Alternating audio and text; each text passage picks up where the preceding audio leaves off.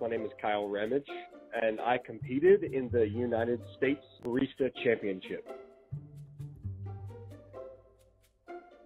I placed first this year, and I did utilize a somewhat experimental freezing and grinding process. I took specialty coffee, and I froze it with dry ice, and it did improve the flavor.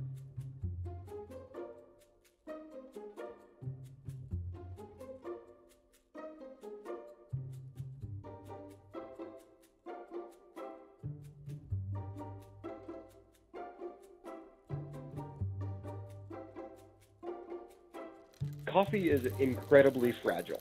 If you've seen like roasted coffee and you've like maybe dropped them on the table a few times, like just coffee seeds, beans, whatever, they sound kind of hollow and they're kind of light, they're kind of brittle.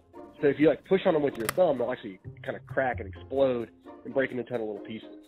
So that's basically what happens when you grind coffee, is that you crush it into a bunch of smaller pieces so that you can dissolve those solids into a liquid, which is what we drink as coffee, right? Once you take coffee past, say, negative 50 degrees Celsius, it becomes extremely fragile. And because of this extreme fragility, it breaks up in the grinder more consistently.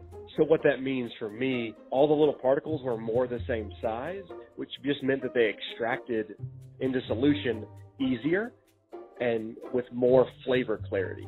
The coffee I used was also exceptionally delicious, well over $100 a pound roasted. So you're not just going to be able to put coffee, freeze it with dry ice, and then put it in the freezer, and it's going to make your coffee taste sweeter every time. So it is this work between art and science. People always say, like, how do I get a great cup of coffee or a great espresso? I say, find a local cafe that you know that does great coffee and continue to support them so they can keep their doors open, so they can continue to make amazing coffee for you